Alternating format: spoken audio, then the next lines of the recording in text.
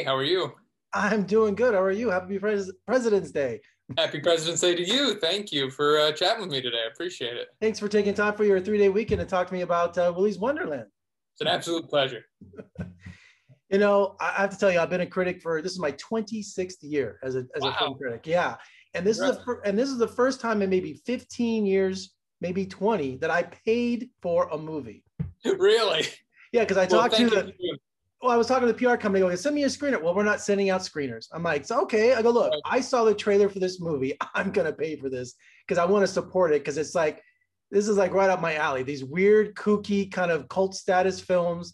And it was everything and more, especially Nick Cage. It was everything and more that I hoped. My roommates and I watched it last night and we were just dying. We were just dying. So first, Oh, I'm so glad. Oh, right off the that's great. top, as an actor, this has to be so much fun doing a movie like this because like Killer Clowns from Outer Space, this thing's just going to get cult status as the years go on.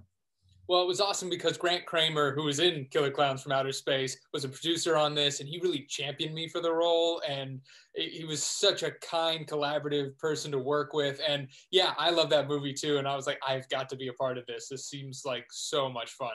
And it was so cool. I met Grant, was it not last October, the year before, at Halloween Horror Nights at Universal Studios, because they had the Killer Clowns house that you went through. So he was there. So cool. The Chiodo brothers were there. It was just one of the highlights of my career to meet those guys on the red carpet, then to go in after them in the Killer Clowns haunted house. It was really cool. So cool. Now, of course, we got to talk about Nicolas Cage, who I love to say he's a Las Vegas resident now.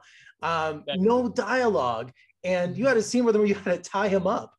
I did have to tie him up. So I had this pair of zip ties that I had to zip tie him with. And, you know, he's not saying anything, but he's still so intense, so scary in the moment. And it's, you know, from my childhood, you're tying up Cameron Poe from Con Air. So, you know, this is a bad man. You don't want to mess with this guy. But working with Nicolas Cage is, one, it's surreal because he's just so cool and he's such a nice guy and he's so friendly and collaborative. And if you have an idea for the scene, he takes in all ideas. And like you said, he doesn't say a word in the film. So everything is emoting through the eyes. He's making some amazing choices that I couldn't do anything but watch and sort of say, "Ooh, what can I steal from one of the greats?" Yeah, about 20 minutes of the movie, we were like talking like, he's not saying anything. I go, is he going to go through this entire film without saying an entire word, like a silent movie? And then we thought at the very end he would say something, to Emily, and no, it didn't happen. And then we're watching the closing credits and his character is the janitor. The janitor. Yeah, I love it. I had so many friends text me over the weekend saying they watched the movie like, he doesn't say a word. He doesn't say anything in this movie. And I'm like, yeah, it's amazing. Which is more difficult than it sounds, right? So much more difficult. Less lines to learn, but then you have to create all those moments yourself. So obviously the script was fantastic and, the beats were written into it, but he had to come up with everything that he was doing. And your character, you're a deputy sheriff and you don't understand why you're just hanging out. I didn't know if you were a deputy sheriff. It looked like you were state police. You had a different uniform.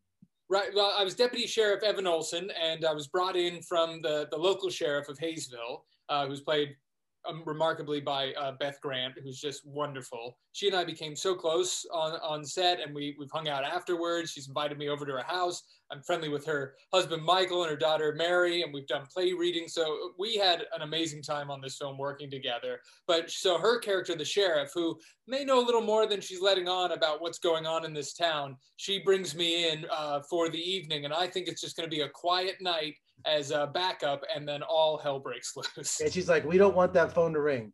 No. And unfortunately, it rings. Well, I would hope so, because then we have the best part of the movie happens. For sure.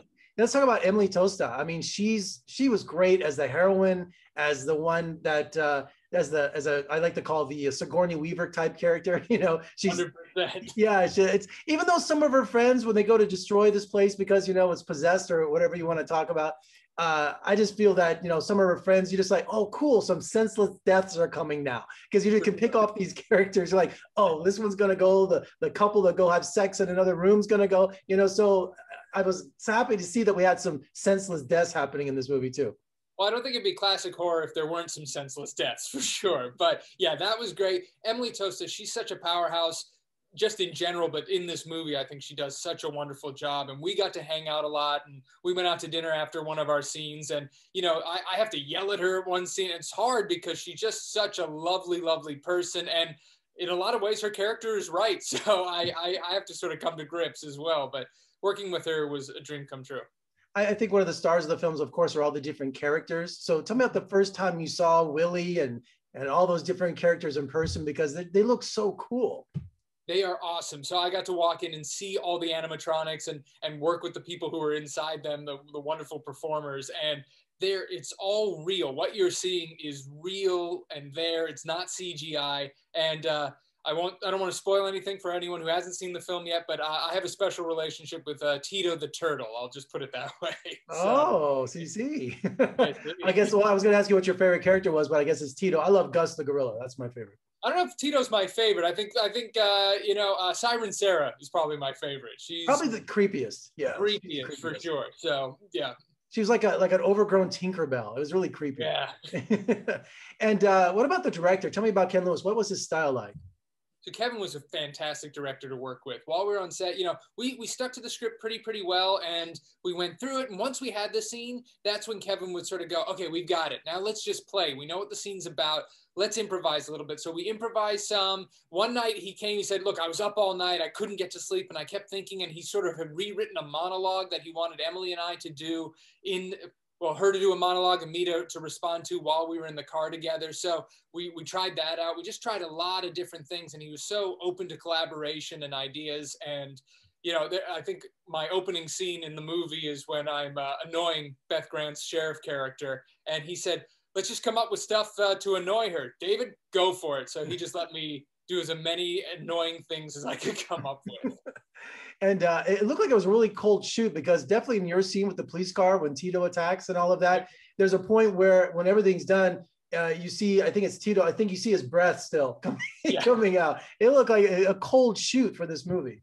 So most of the shoot was decent. That was one of their last nights of our shooting, or for me at least, was my scene with Tito, and it was one of the coldest nights I've ever experienced. So this is Atlanta, right? This was in Georgia? It was in Georgia in February, so it was almost a year ago now. So it was, right at the end of February, and it was freezing. So you could see our breaths. There was a point where I had to lay on the ground, and it was like, all right, don't breathe, because everyone's gonna see your breath. So I did, but it was cool. Hey, I loved it. And what was that? What was he drinking the whole time? Was it punch soda, or was it an energy drink, or what was it he was drinking? I think it was his own special soda that no one else could drink, and he took his breaks from working very, very seriously.